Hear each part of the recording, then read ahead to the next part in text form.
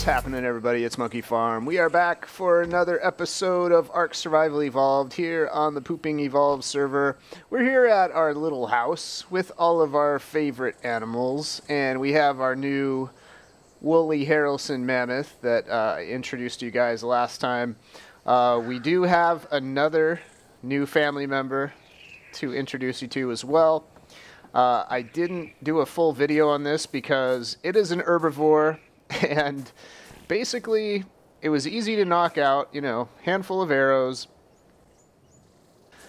The other problem is it took about an hour and a half, maybe even more, of just standing there waiting for it to tame. Herbivores are very slow. I wasn't using kibble, but I was using some of the citronella or something, whatever that's called over there, from the farm plots. But he is a, is it a he? Yeah, it's a she. She is a Doedicurus. You can't see her tail. Let me bring her out for you. So she is the rock breaker, and this is going to be super awesome because I need to start collecting more materials. As you know, I've been... What the heck? How did that happen? I've been collecting some materials. I've got quite a bit of stone here, quite a bit of wood here from woolly Harrelson, the mammoth, and then I think I have some wood up there too. I've overflowed the first chest. But we're going to be getting ready to start, you know, building some things on our remote base as well. So I really needed this, and after building this house, pretty much all out of stone, I really made a good use of the Doedicurus, the community Doedicuri that we have here in the community. So let's see, I will show you her stats. She's got 5,100 health, pretty good stamina, weight. She is a level 155. She tamed out, she was a level 100, tamed out at 140 or 50, something like that. But I've really got to pump up the weight. It's just really, for some reason, I mean, she's level 100, but the weight is just really horrible, actually. So I've really got to pump that up if I want to be able to hold a lot of stones that I break with her. So that is it for that introduction. So welcome. Oh, we need to name her. Let's see. What should it be? Let's see. Dodeball.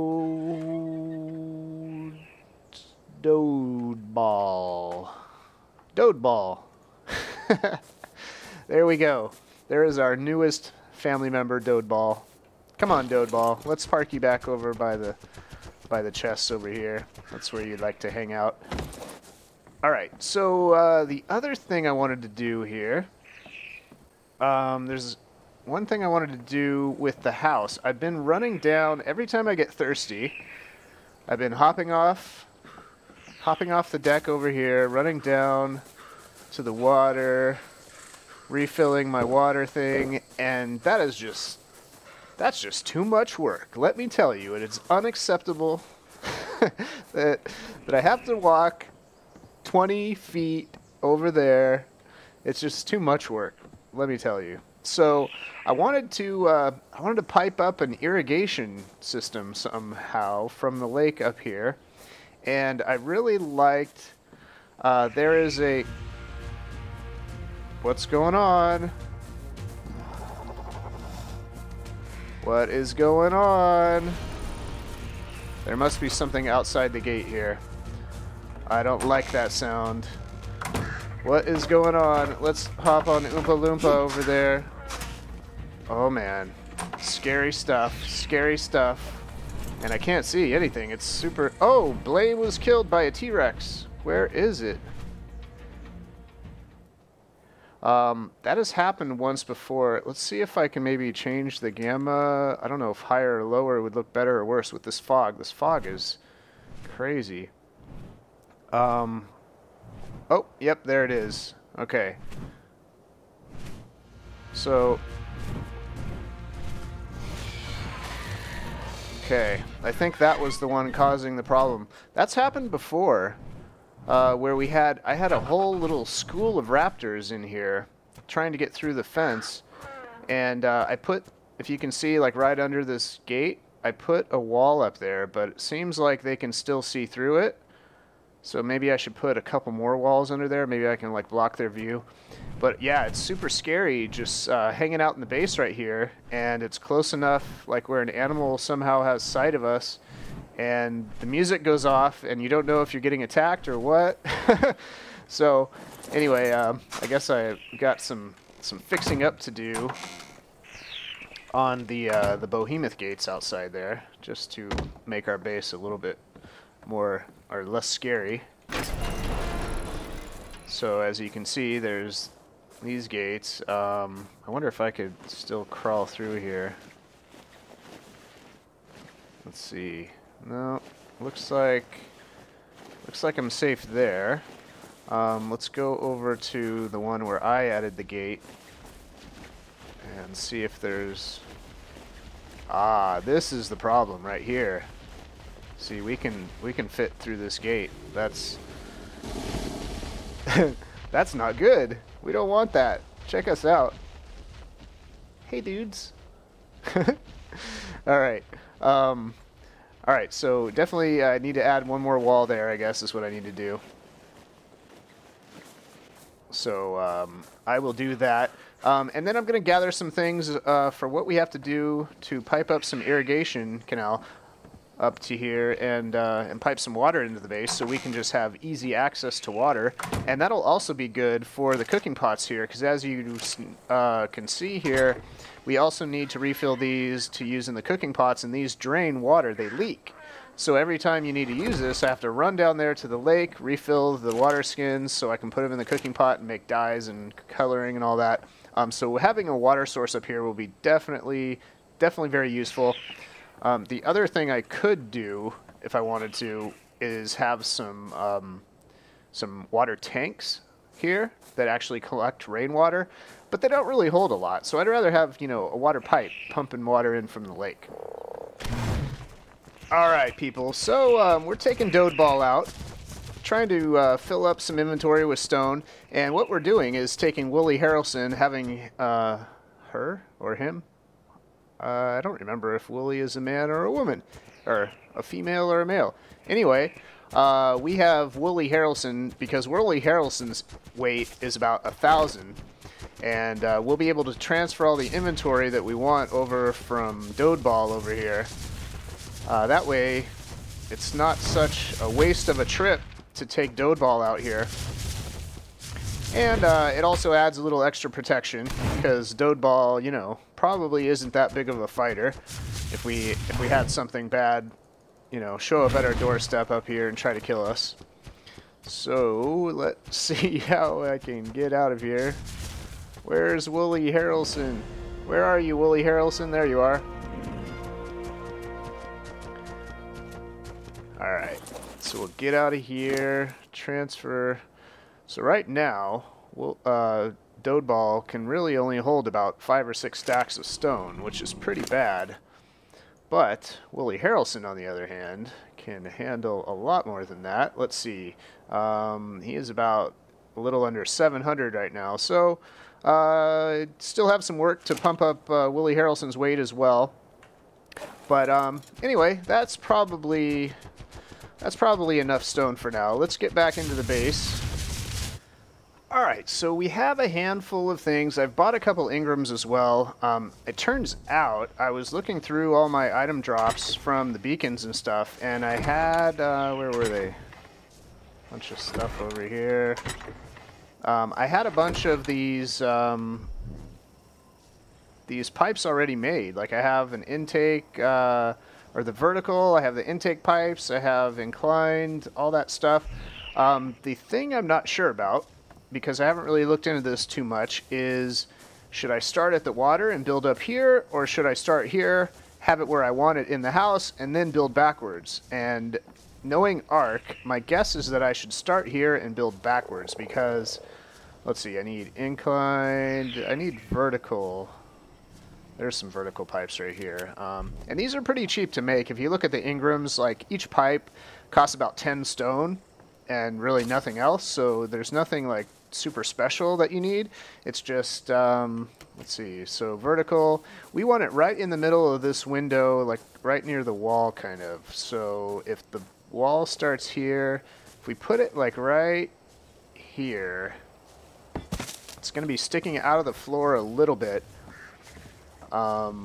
But at least it's not way up here. I was messing around with some things, and it looks like the other option, like if I had piped it up from there, there's a good potential that I would end up with the pipe like tapped way up here. So I think it's safer just to start from here and go backwards. Let's get in here and do a tap. Where is the tap? There we go. Oh, I do need some wood for that one, which is fine. There we go. So let's hook a tap up to this real quick. And you'll see how it will look. Alright, so we'll have a tap out here, and we'll be able to just walk up here, drink out of it, or we can open the inventory, we can like drag our water jars over to it, let them fill up, and then bring them back. So that's cool. It's not too like intrusive or anything. It's just right there, you know, and it's at eye level and everything. So I think it's a good height. What I didn't want to do is have it way up here. Ideally, I would have it like right at the edge, you know, sticking out of the floor. But to measure that out and make sure it works that way, I'm not sure. You know, I guess I would have to calculate exactly how I want it if I were to do that. So we're going to go backwards, and let's see, we need some inclines, so that's number 9. And this actually comes out of the floor at a perfect spot because we can do a straight shot. Well, not straight. It'll be inclined, then straight, then inclined and straight. But what I mean by straight shot, it'll be a straight shot down to the water from here. In other words, we won't have to pipe it around any of these pillars or anything. It'll just be a perfect... so if I take... Let's see, where are my diagonal ones? Ooh. Should I start the diagonal? No, I want it down at the ground before... Alright, so we'll do that. Can I fit another diagonal one here? It looks like I can. Yes, it's still above water. I mean, above ground, so that's cool. We'll just keep switching back between inclined and flat, and hopefully this will all fit in the house. I don't think I can put another inclined one here. I think that might get pushed into the ground. And if the pipes go in the ground... ooh, perfect. It doesn't actually go into the ground. It's right there. We should be able to hook a straight one off of it. Very nice. So this is turning out pretty good. Looks like I need to make a couple more pipes. So I'll be right back. Alright, we're crafting those up while we're walking down here. And let's get an incline one. Is that... whoops. Okay, so we've got number 9. Is that still out of the ground? I believe it is. So this is, we're actually building this pretty much as close to the ground as we could possibly do it. So that's awesome. And we're almost there. I think the incline, that one's not going to work. It's going to go straight into the ground. So now what we need is our intake, which I believe I already have another one. Yes, I do. Very nice. And does that go into the water? No. So we need to do an incline down first, and then we can take our intake. And that should pump right into the water here. I don't know if there's a way to tell if it's working or not. The only way, I guess, would be to go up to the tap and see if there's water flowing out of it. I hear water, I think. Do I hear water? Yeah! Nice! Alright, let's take a drink. Ah, beautiful. So now what we can do, we can just drag our water jar up there. Oh, it's already full, so no big deal. And then hopefully, yeah, hopefully the sound stops a little bit. But let's see, I've got a couple full ones here, but I have an empty water skin. And we just drag that puppy right, where did it go? Right in here.